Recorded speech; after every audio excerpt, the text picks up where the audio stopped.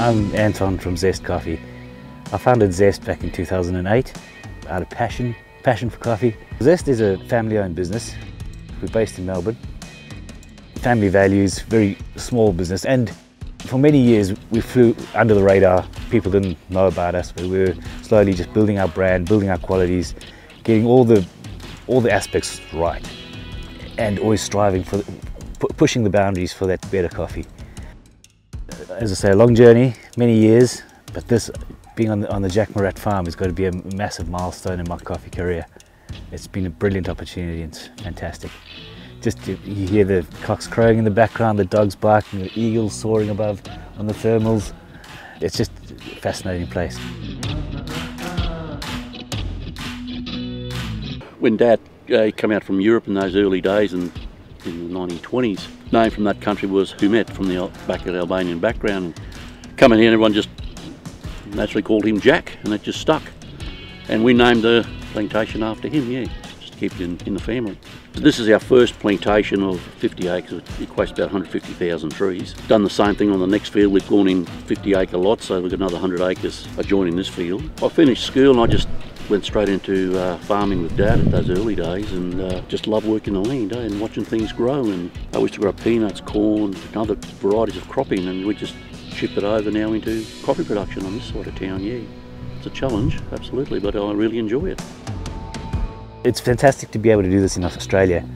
We've travelled the globe, but this is sort of on our doorstep.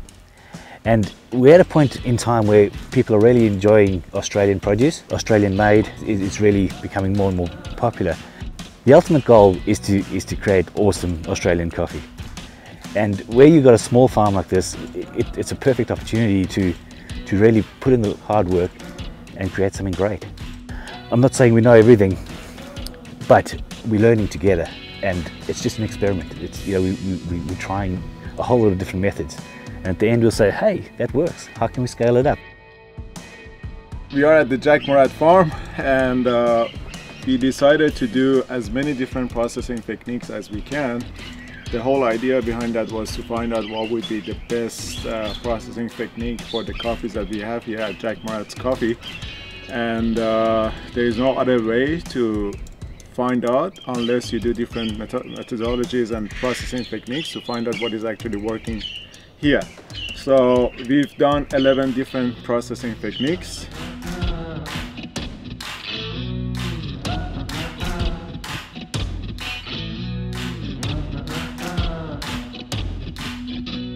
We've had a fantastic experience here. We've sort of walked in the farmer's shoes for a little bit and realised the challenges they face. I mean, what we experienced here last year was a double flowering, which has created this crop that is quite variegated. And through no fault of the farmers, he's got a situation that he's got to deal with. So we'd just like to really thank them. We came in at a difficult time for them, where they had to actually delay the harvest by a couple of weeks. To Jack Murat and other small farmers in Australia, it's something really worth pursuing. It's not the most ideal conditions in the world, but there is a great demand for Australian product, and we'd like to collaborate as much as possible to get maybe those few extra little steps in the process to get the great flavour in the cup. We've been out here for 3 days picking coffee cherries, the sticky hands, dirt under the fingernails. I just want to get out there and spread the word, you know, tell everybody about it, invite everybody up here to do the same thing. Because that's the thing about specialty coffees, that we just want to share it with the whole world. You know, some people say, oh, well, you know, what's the difference in one cup of coffee to the next? But once you start educating and people go like, wow, yeah, I can taste the difference, I can get those nuances in the cup.